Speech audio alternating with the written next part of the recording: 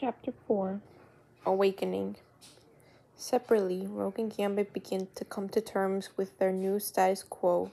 Neither are happy about what they've learned. Rogue curled up in a fetal position on the bed beside Remy's in the med lab.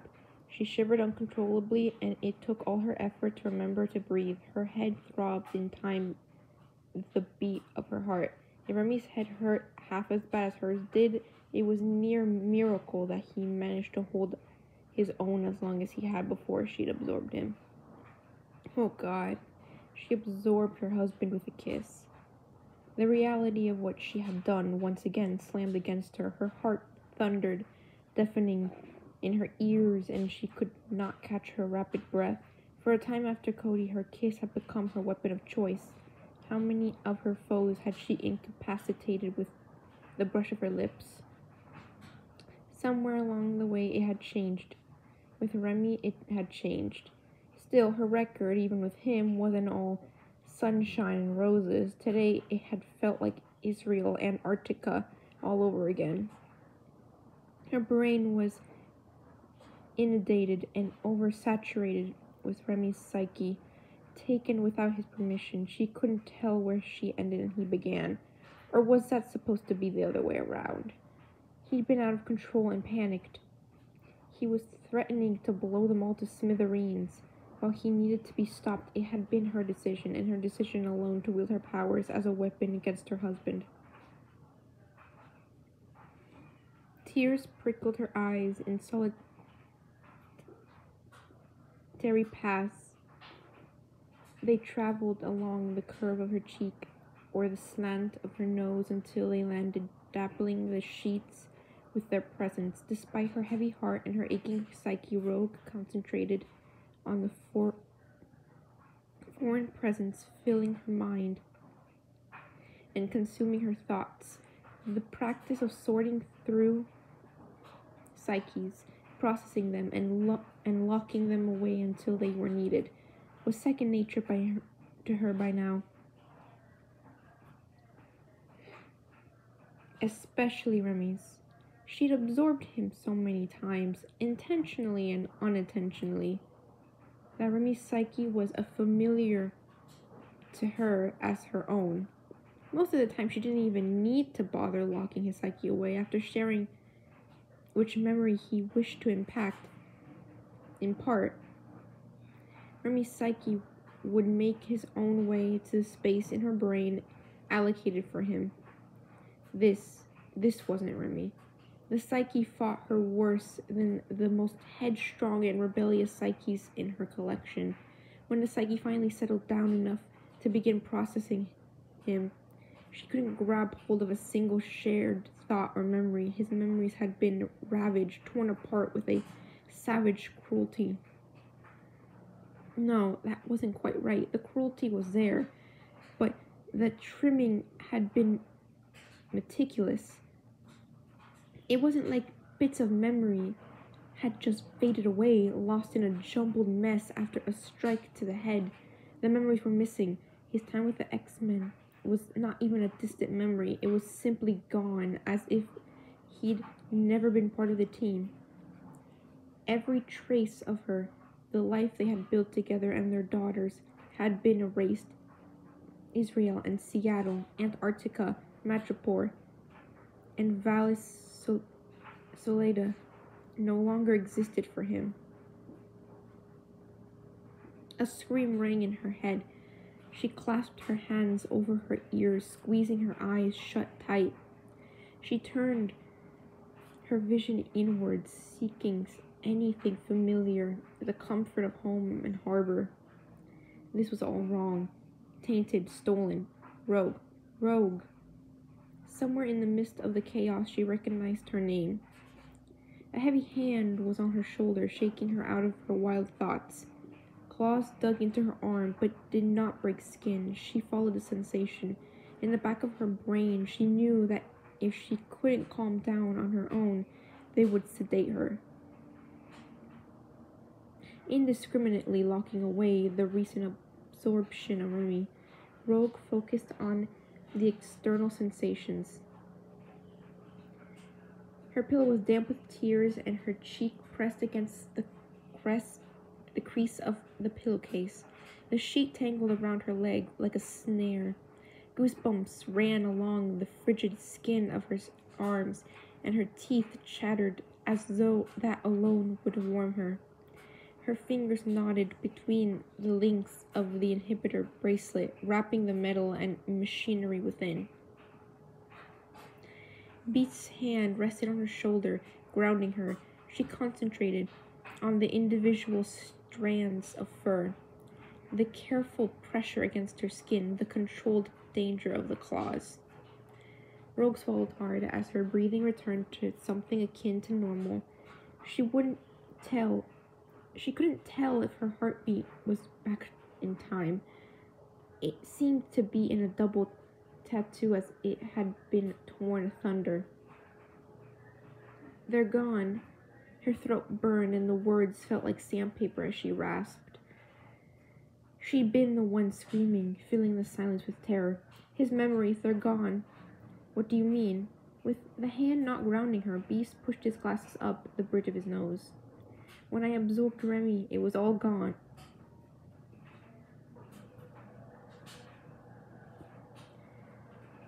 The words spilled out of her as she tried to convey the sense of wrongness. Hank listened without interrupting the flow of her and her ramblings, parsing the unmitigated flow of words for answers to this most recent of mysteries. She talked until she no longer possessed the ability to string words together in a coherent manner. The pauses between thoughts grew longer and longer until they eventually drifted into silence of a restless slumber. Behind her closed eyes, Rogue dreamed of the streets of New Orleans, of picking pockets, of sleeping with one eye open, and never having enough to fill her belly. Beast cupped his hands against the mug of coffee as he made his way back to the infirmary. Heat seeped into the pads of his fingers, and just inhaling the rich, strong beverage was enough to jolt the exhaustion from his body. He'd only managed to catch a series of cat naps over the last 48 hours since Gambit's recovery. The lack of sleep would soon catch up with him, but he would not be able to get a decent night's sleep unless he could start formulating a theory about the other Remy's condition. The mystery was just too great. His mind continued to mull over what Rogue had told him about the state of Remy's mind. Though he wouldn't admit it out loud, part of him was glad Rogue had absorbed Remy. She was able to give him a better analysis of what was going on in Remy's head than any of his tests would tell him. Only a telepath would have been able to get a similar read, but none of them would have been able to get beyond the thief's mental defenses. Guilt settled heavy in the other part of his brain. Despite the invaluable insights Roque was able to give him about the inner workings of her husband's brain, Hank was also familiar with the toll this kind of absorption took on her. He wanted to keep a close eye on her in case Gambit's uncontrolled psyche drove her to do something she'd later regret. Gambit had always been his own worst enemy. Attacks of guilt, self-hatred, and subsequent depression were still something Remy fought on a regular basis. If Roque had absorbed another such bout along with his psyche, there was no telling what she might do this time. Returning to the infirmary, Hank checked the status of both his patients. Rogue tossed and turned in an uneasy sleep. He ought to see that someone was here when she woke. She'd need someone to talk to. She trusted about all of this. Normally that person would be Remy, but in the present circumstances, well, that wasn't going to work. As for Remy, he still slept, though this time he was able to recognize the brainwaves of someone knocked unconscious by Rogue's powers. Remy would probably be out for a few more hours. This time, when he woke, Hank would be ready. With nothing else to do for a couple for a couple hours. Hank sat at his desk and began to transcribe his notes. Gambit breathed a sigh of relief as he opened his eyes and found the room dimly lit. It was rare that anyone considered the effect of normal lighting on his sensitive eyes. He'd grown accustomed to the painfully bright assault of light when waking in strange places, but that didn't mean he didn't appreciate the thoughtfulness. "You're awake," a booming yet eroded voice of a stranger spoke from beyond Remy's line of sight. The tapping of a keyboard ceased as the casters of an office chair rolled across the floor. Pain, sharp and bright, pierced Gambit's head as he turned to catch a better view of the room's other occupant. If he'd been standing, Gambit would have been lying flat on the floor by now. Instead, he ground his teeth to keep the instinctual cry of pain from escaping beyond his lips. You didn't show weakness ever. It was a lesson he learned from his earliest days as a scrap of a boy living on the streets. The lesson was reinforced by the time among the thieves and assassins. Someone was always looking for a way to take advantage of your weakness, to tear you apart and throw you away the moment you were no longer useful. To take what was yours if you didn't have the cunning or strength to protect it. He didn't know where he was or what these strangers wanted of him. The last thing he wanted was to give them any more ammunition to use against him. In the moment it took Gambit to regain control, a large fuzzy blue blur crossed the room in a few graceful bounds.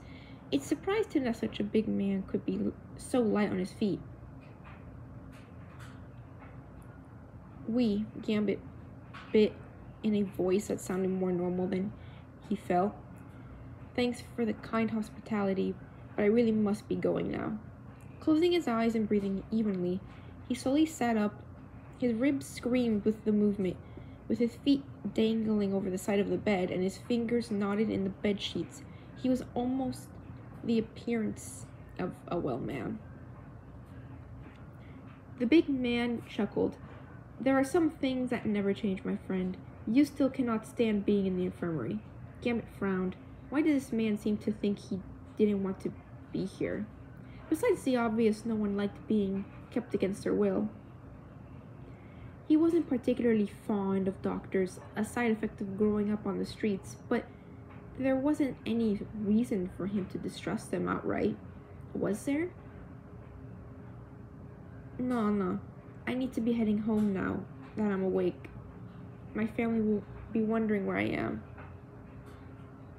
That sounded good, reasonable. There shouldn't be any reason to keep him here. The furry man placed an earpiece of his stethoscope in his ears and wrapped a pressure cuff around Gambit's arm. "May I ask, where is home?" For a brief moment, Gambit considered playing along with the charade. This man had been part of the rescue party after all. He was party to the whatever con they were playing, but Gambit wanted answers, including just how invested they were in this scheme. New Orleans? The man grimaced, but otherwise appeared nonplussed at the response. "Quay." Gambit cursed, the way his heart raced. While the other man was checking his pulse, there was no mistaking his anxiety. Beyond the doctor on the other bed of the infirmary, the Southern belle lay curled in a tight ball. Her long red and white curls spread out across the linens like a halo. His fingers itched to comb the white locks away from her face. He flicked his tongue against his lips, still tasting the memory of her kiss. Glancing away, he focused on anything in the room other than her.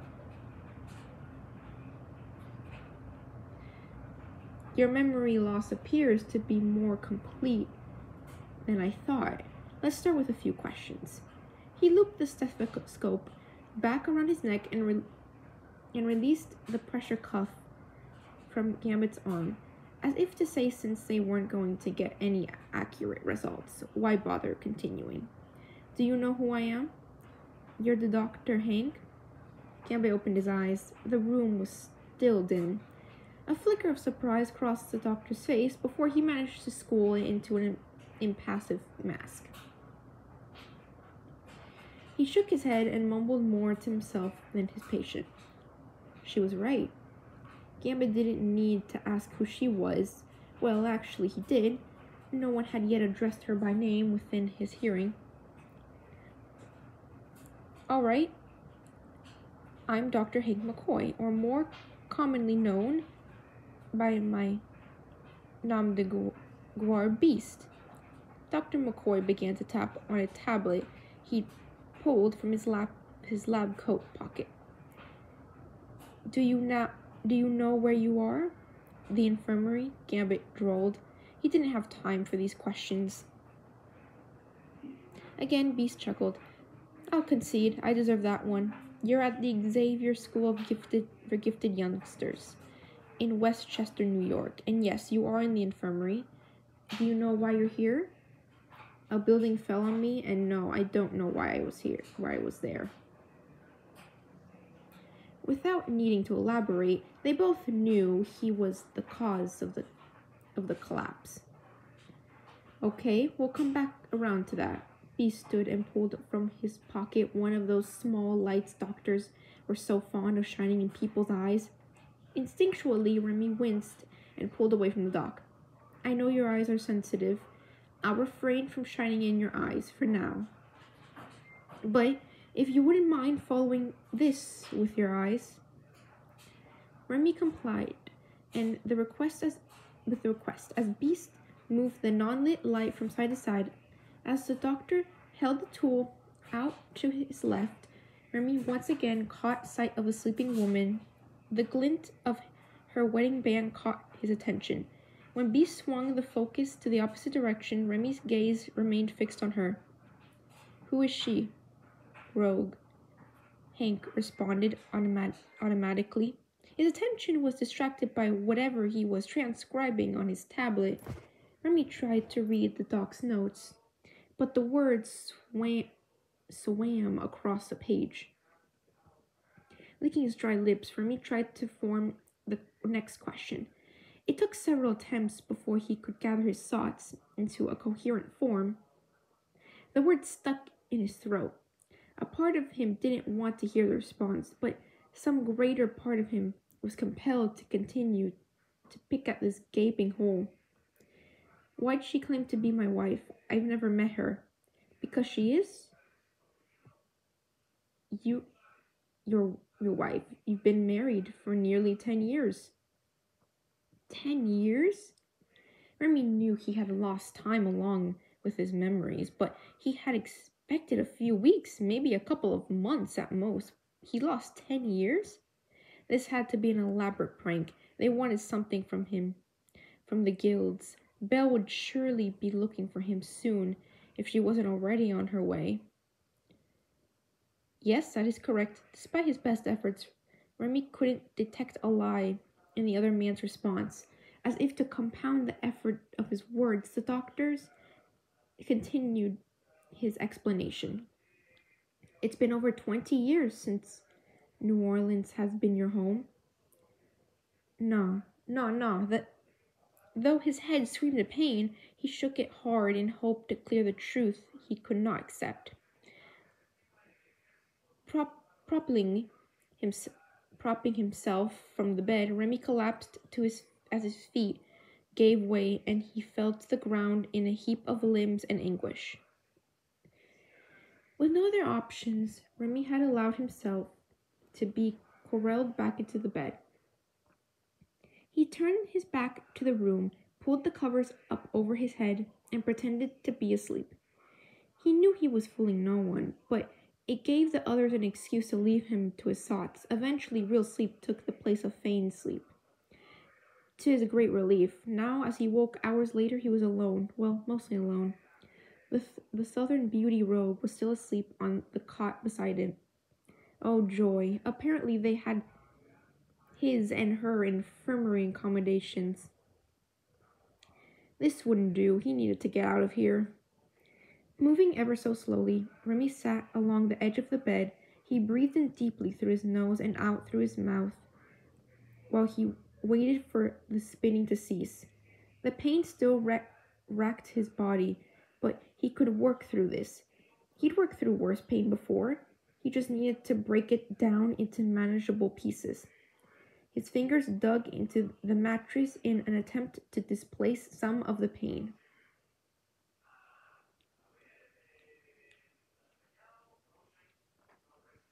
A charge spilled from his fingers and illuminated the sheets in a lurid fuchsia glow. With the slippage of power, the pressure inside his body eased. As much as he wanted to give into the relief, he pulled the charge back into his body. It would be too easy to give into the temporary relief and let go.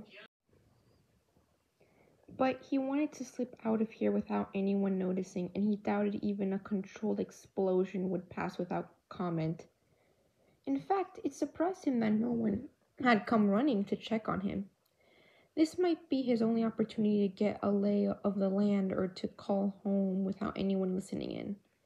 One last glimpse at Rogue to make certain she was still sleeping, Remy slipped off the bed. This time he didn't make the same mistake of immediately putting weight on his injured foot. He swallowed back a cry of pain and a wave of nausea with the movement. Small steps. First he needed to make it across the aisle to the other bed. He could lean on that for support. From the end of the bed, it was just another aisle to where a pair of crutches leaned against the wall. While using both crutches seemed more than he could manage with his injured ribs, he could use one to help him hobble his way through the rest of his school for gifted youngsters. By the time he reached Rogue's bed, he was breathing hard. Pausing to catch his breath, Remy studied the bed's occupant. She hadn't moved since he'd woke, and her breathing was still the even cadence of sleep. Driven by an instinct he did not understand, he reached for her. His fingers skimmed just over the lines of her cheek, barely making contact with her skin. Though her mutation pulled greedily at his psyche, he lingered. "Remy," she murmured in her sleep. He yanked his hand away as though burned. In other circumstances, he wouldn't have minded getting to know her better. She'd be a worthy diversion, though he didn't know what those circumstances might have been. If the doctor was correct about how much time had passed, then he'd been married to Belle for nearly 2 decades. And he had no intention of being unfaithful to his wife. He wouldn't go home to her with the perfume of another woman haunting his dreams. No matter how well-intentioned these folks appeared, he was not going to be left at their mercy. Whatever scheme they had in mind, he wasn't going to play along. No matter how tempting the lure, he couldn't allow himself to get distracted. He needed to get back to New Orleans, to the guilds, to Belle. He'd already been gone for too long. Henri was going to give him such a hard time about this. With a renewed determination, Remy pushed through the wave of wooziness and continued towards the next stage of his plan, first the crutches, then the door. From there, he would find a phone and call home. He could do this. Controlling his breathing, he narrowed his focus to his next step. In an attempt to push through the pain, in no way was he attempting flee the feelings he could not explain. Feigning sleep, Rogue listened to Remy's uneven gait as he made his way out into the hall. She'd been awake and watching him from behind a thin veil of hair when he decided to make his move. It had taken all her willpower to remain in place and merely observe as a charge slipped through his fingers and into the sheets. He had nearly rent her heart in half when he not quite managed to stifle his cries of pain as he stood. But it was his touch which had been her undoing. His fingers had caressed her cheek in a feather-light gesture. She craved his touch, even if it was reluctantly given. Her mutation was greedy for him. It eagerly pulled at his psyche and searched for something familiar. All she could do was to hold it in and prevent it from consuming him whole. Yet she had been just as greedy for his touch as her mutation. His name fell from her lips before she could contain it. Romy had pulled away from her quicker than if her skin was made of fire. She wanted to open her eyes, clasp her hand around his wrist, and keep him close, but she didn't. He was already gone, already disappearing into the night, and taking with him all her last hopes that this was just a dream.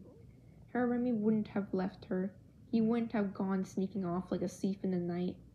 Not if he knew who she was, and what they meant to each other. "I need you," she whispered with a fierce determination. Unfortunately, there wasn't anyone in the room to hear. This time, her heart truly was decimated. Rogue just couldn't, not anymore. It was time to go home. Her girls needed her. At least they still wanted her. When Rogue could no longer hear Remy in the hallway, she got up. She dried the last of her tears, which gathered in the corners of her eyes. The time for tears was over. Making her way over to Hank's office, she knocked lightly on the doorframe. As was his habit when there was someone in the infirmary he wanted to keep an eye on, Hank had fallen asleep on the cot of his office. In the manner of one accustomed to waking at a moment's notice, he rose from sleep and sat up immediately at her summons. Slipping on his glasses, he blinked sleep from his eyes. Remy's gone exploring. Rogue didn't have it in her to be anything other than direct. Hank nodded. "We figured he might. How's he doing?" She shrugged.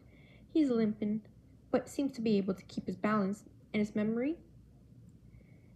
"We didn't carry on a conversation, Shug."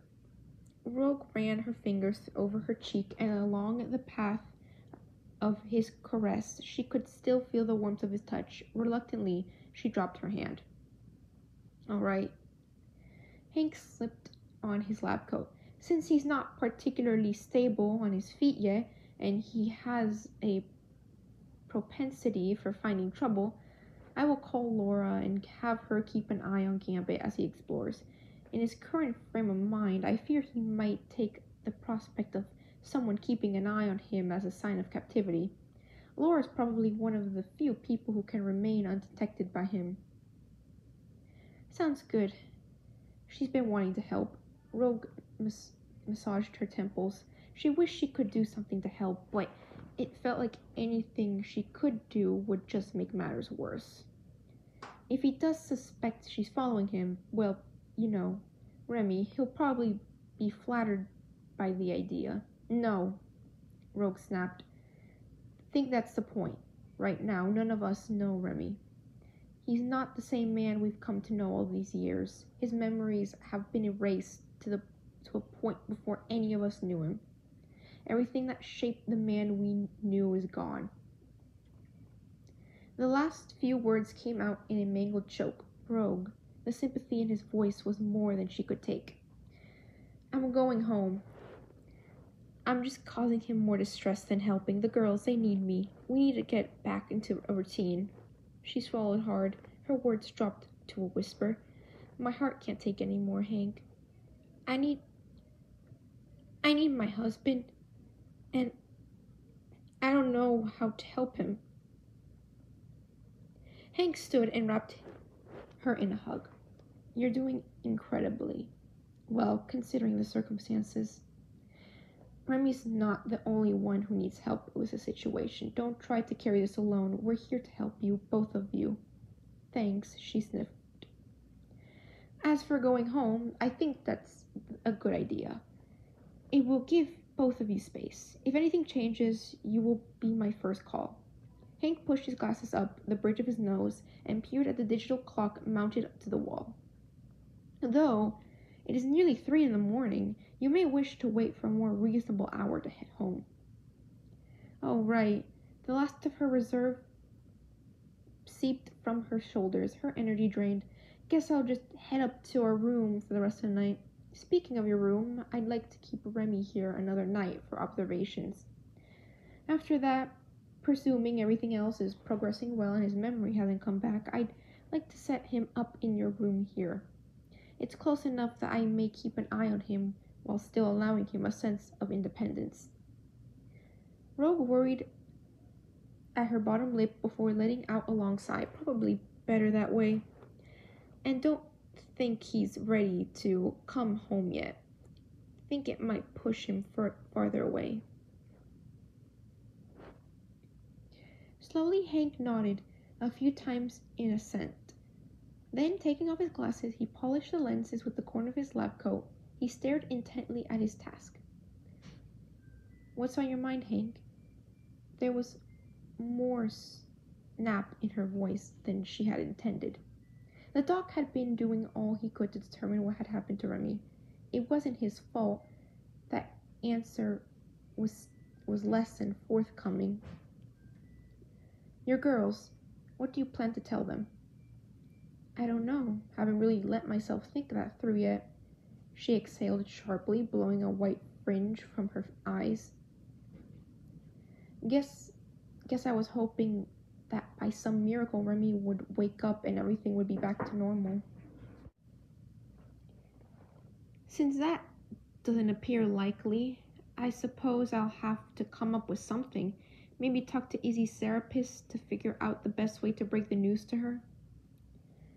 They'd adopted Izzy when she was 3 after her parents had been killed in a car crash. The trauma of witnessing the crash had been enough to manifest the girl's powers.